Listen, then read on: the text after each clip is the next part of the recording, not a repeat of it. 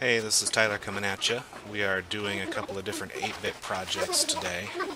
First one I'll link back in the description. You can see that coin box I just covered up there, but who we're going to be doing first is Mario. I made a couple of these for Christmas presents for some people, and right now I'm just basically getting the general layout done and putting it all in the right pattern so I can see how it goes. If you aren't wanting to do something like this, I would recommend Googling 8-bit or grid and whatever character you're kind of wanting to look at. It was really helpful to just have something you can print out and not have to count out every single square for. So here's where I start the actual assembly and the glue up with all these little pieces. I thought I was going to end up having to use clamps on all of it, but it turned out that the suction just from the glue on the little pieces was enough to keep them together while they dried. I wasn't really anticipating how much finishing all the little pieces would need after the table saw. They weren't all quite square and they had a little bit of, edges on. And I had to get all of those edges cleaned up so that they would go together in a relatively square manner. Now all these lines you see here, I'm actually going to have to go back and do that same sort of sanding on them after they're all glued together and dried. Really just dial them in a little bit more and try and get more of the inconsistencies out of them. It's going to kind of start turning into be a theme of the glue up of this whole piece. I'm really just doing a lot of sanding and finishing and fiddling with everything. One of the problems I did come up with is that a lot of the woods were different hardnesses, so some would sand quicker than the others, and especially if there was one on one side and it wasn't symmetrical, I'd sometimes come into issues with the line kind of going a little bit off kilter. So I'd have to recorrect that. I think there's a couple of lines that end up a little bit skinnier that, I don't know, probably nobody else would notice.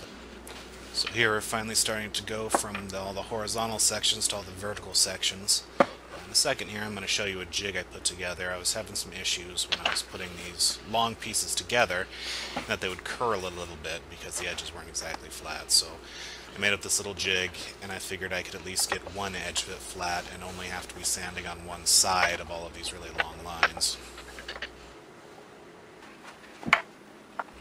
So I was starting to come to the part of the project where it was starting to get fun after all the time spent just cutting out little blocks and laying stuff out. I was actually starting to get everything glued together and be able to see how it was going to stack up, so to speak, when it actually is all together. So I finally got Mario's head done. I actually did start using clamps with these top bigger pieces. Pieces were long enough that they had a little bit of flex in them and they didn't quite stick together with that suction method I was using earlier. And that's Mario's head. Put this next shot in here just to show you kind of exactly how far off these things did get when I was gluing them together. So of course it's back to my old friend the belt sander. Trying to get everything a little bit straight again and get these final joints ready to glue together. So on these last pieces of Mario's torso, I guess I should just kind of mention why I was putting them together in layers like this. I had tried to lay them out and get everything smooth and just put everything together with one big glue up.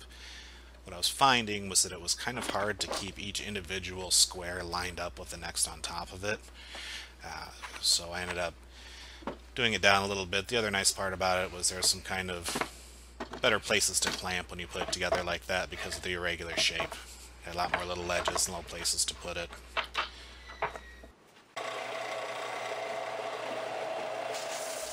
By this point, these two last pieces are getting thick enough where it's a little bit hard to just use the clamps to kind of get rid of that extra little gap. So I had to do one last trip over to the belt sander, get those things flat, get a little bit of glue and get them stuck together.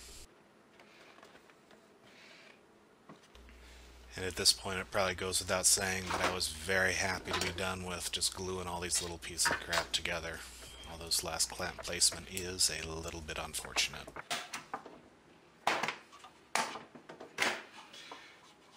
Sorry about that clamp, Mario. Oh, mamma mia!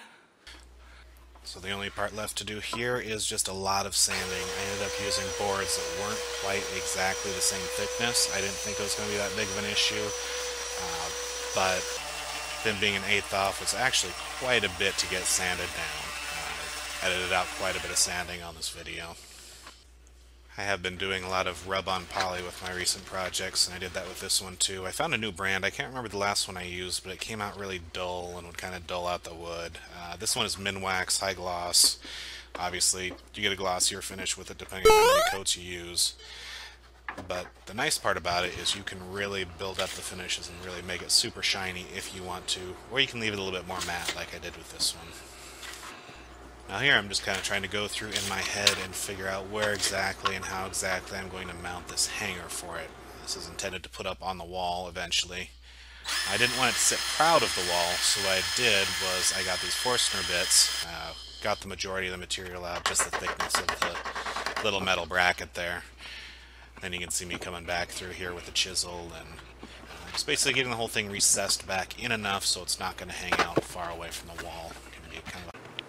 This next step is one that for some reason I always skimp out on. It takes about 2 seconds, but it is pre-drilling pilot holes for the screws to go into. It's like when you don't do this, I always end up splitting the wood or stripping the screw head off of the screw. Like I did with this before I pre-drilled the holes. So, with that final detail, Mario is done. Just got to get him wrapped up. This was a present from my little brother Nicholas. If you want to see how I made the coin box from the beginning of the video, I will put a link to the video in the description. It's also going to show a little bit more about how I made the individual squares for both of these projects on the table saw. So, hope you enjoyed my video. Please like and subscribe, and if you have any comments, leave them down below. Thank you.